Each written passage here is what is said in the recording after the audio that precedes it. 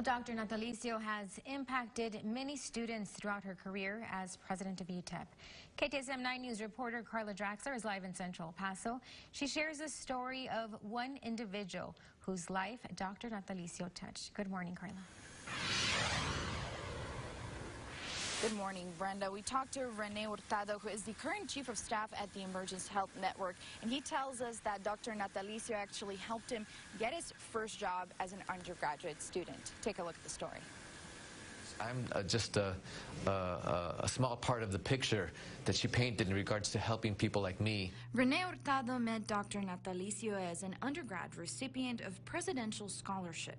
He was preparing for his first serious job interview with an international company and says Dr. Natalicio took him under her wing. She was giving me some interview tips, and then so she's like, "So what are you gonna wear?" And I said, "Well, I've got some, some blazers and some clothes, college stuff that you buy." And this was a Fortune 500 company, and she was like, "Okay." So she's like, "Let's talk about your interview suit." She wanted him to succeed and get the job. "I'm going to give you a name. I want you to go down to Dillard's and ask for this person, and he works in the men's department, the suits department, and he's going to fit you for a suit." So I did that, and then when it came time to settle up, and he's like, "Oh, this is Dr.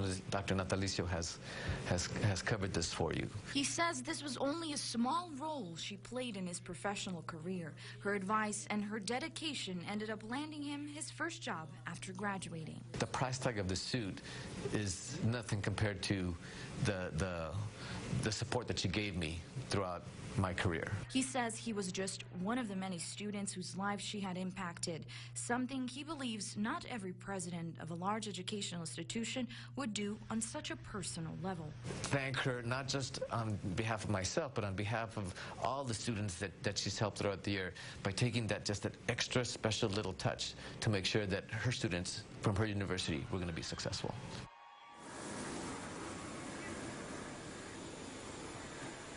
And Hurtado says that he did keep in touch with Dr. Natalicio throughout the years and let her know how much she has impacted his career and his life. Reporting live in Central El Paso, I'm Carla Draxler. Back to you.